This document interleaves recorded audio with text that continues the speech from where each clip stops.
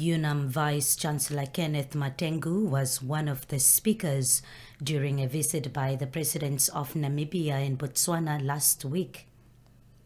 While at the coast, Presidents Nangolo Mbumba and Mokgweetsi Masisi visited Cleanergy Solutions Namibia near the Walvis Bay International Airport.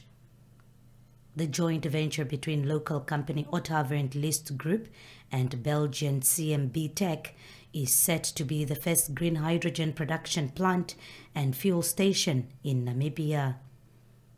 Professor Matengu highlighted the need to strengthen the local human resource capacity through the Green Hydrogen Research Institute.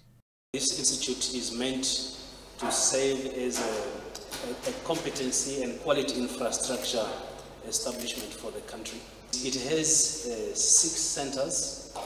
These centers range from green hydrogen production to transportation to technologies to environment to legal and trade.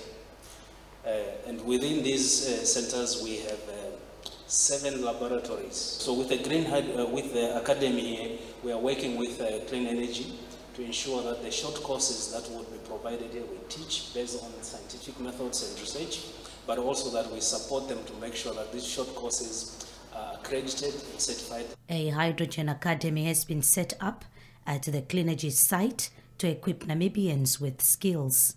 It's very important to invest in upskilling and skills development because we are embarking upon a very big journey of a new industry where the skills are not as yet present in the country. And as we grow, we want to invest in these skills that by the time we reach the large projects, we actually have Namibians in the industry familiar with these type of technologies. Kraft says it is Cleanergy's intention to develop a local economy around green hydrogen instead of exporting everything that will be produced. We are supporting projects with Namibia, where we want to support a hydrogen-powered locomotive, and we're supporting other projects in the port and maybe later in the mines, etc. So it's really important to have also a local economy around these green fuels. Renate Rengura, NBC News, Walvis Bay.